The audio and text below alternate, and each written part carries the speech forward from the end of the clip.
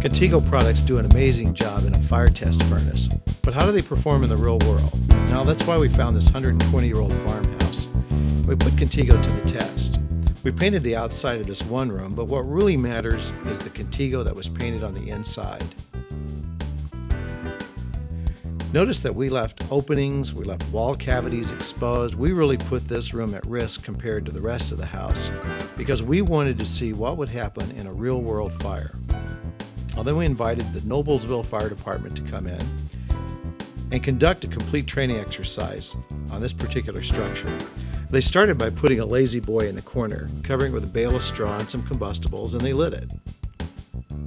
Chief Ravel thought that would put the house in complete flashover conditions within just a few minutes, but that didn't happen. As you can see, this lazy boy is going to burn down entirely to the springs and be totally consumed along with all the combustibles before the firemen kick in the door and come in and put the fire out. They were amazed. The only thing that was left were some black blisters on the wall that you knock off, sand down, prime, and repaint. That's powerful protection. Well, then we had them burn the entire house down. They put bales of straw throughout, and look what's happening at 4 minutes. At 4 minutes, that house is unsurvivable. Even if you know to hit the deck and crawl out, you can't make it out of that structure. But the room we painted with Contego is totally unaffected. At 7 minutes, you'll see that the house is completely engulfed on the interior. Walls are starting to collapse. All the glass is blown out. But notice that the glass on the end of the room we painted with Contego is unaffected. The roof isn't affected either. We didn't paint the roof shingles with Contego, but the room is cool enough that it doesn't support flashover conditions. At 20 minutes, the roof is now involved in the part that was not treated with Contego. That's just 20 minutes. In a rural area like that, barely time for a fire department to respond. Now this is shot from the inside of the treated room, filming back into the rest of the house. Look at how intensely that fire is raging. But the room painted with Contego is still unaffected.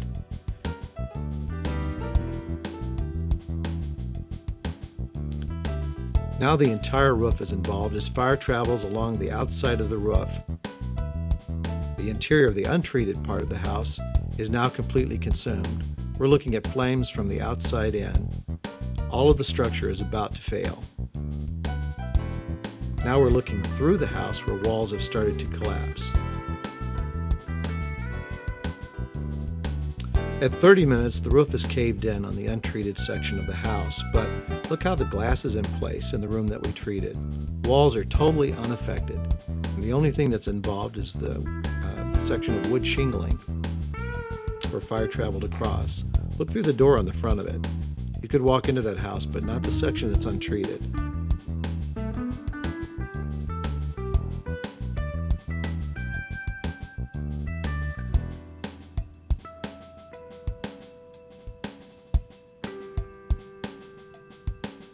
At 40 minutes, we've had substantial collapse of most of the structure.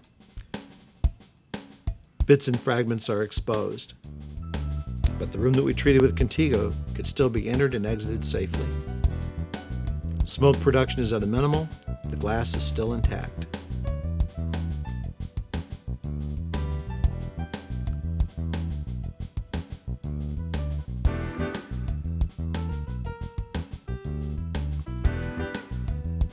At 50 minutes, the walls are caved in, only the fascia remains.